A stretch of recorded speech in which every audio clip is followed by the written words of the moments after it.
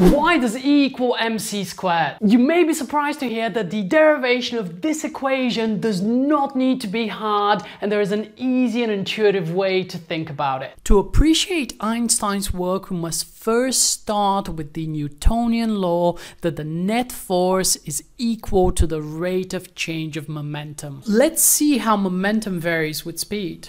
In classical mechanics, they are directly proportional. However, this relationship is no longer true in the strange world of Einstein's relativity. Relativistic momentum acts differently. Our inertial mass m is no longer a constant, but now depends on the velocity, and we can even write a new algebraic expression for the new mass m with respect to the rest mass. So in classical mechanics, if I apply a force to a body, its momentum and speed will keep on increasing indefinitely. This is impossible in relativistic mechanics. In relativity at very high speeds, the body keeps picking up little speed, but a high increase in momentum because its inertia is increasing. We could apply the binomial expansion to this expression, so let's rewrite this in a more friendly way and apply our expansion series.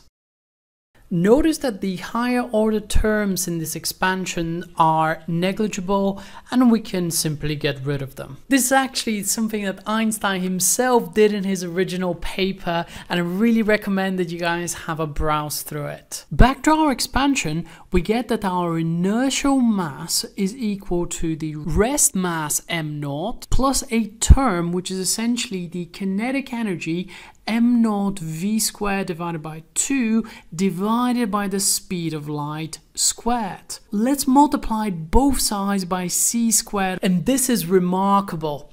mc², the total energy of a body, is equal to the rest energy m0 c² plus its kinetic energy. Einstein interpreted this large constant term as an intrinsic part of the energy of the body, and this is now known as the rest energy, with the total energy being equal to mc². Why don't you learn some more relativity today?